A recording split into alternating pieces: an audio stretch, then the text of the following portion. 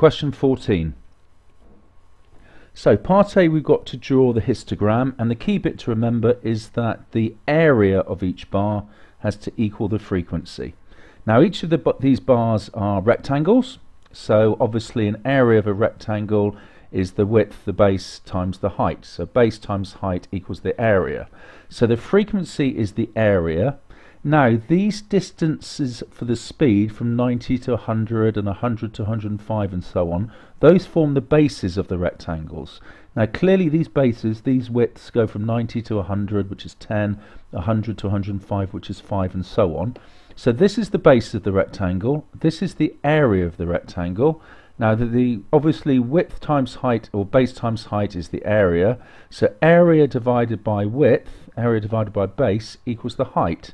So if we take these areas here and we divide by the bases here, we get these heights here for the for our rectangles. So we can see our biggest height is 3.6, so I've done my scale accordingly, 1, 2, 3, 4, and really my work is done now. I now just fill in each of these rectangles. So this first one has a base of 10, a height of 1.3, a base of 5, a height of 3.2 for the second one, and so on. So that's how we draw the histogram.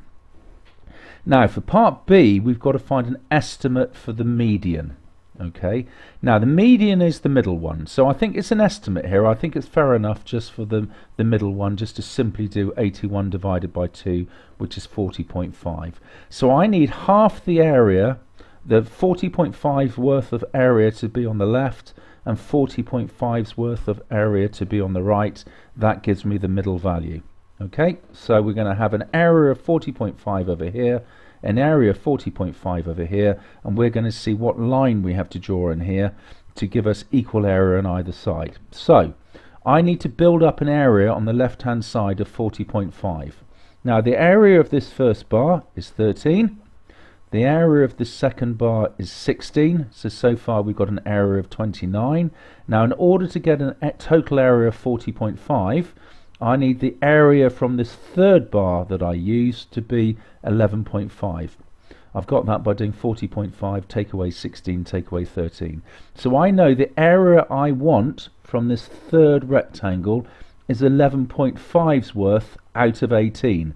That's the proportion of the area I want from here. So 11.5 out of 18, that's the proportion I want. Now I'm covering a base from 105 to 110.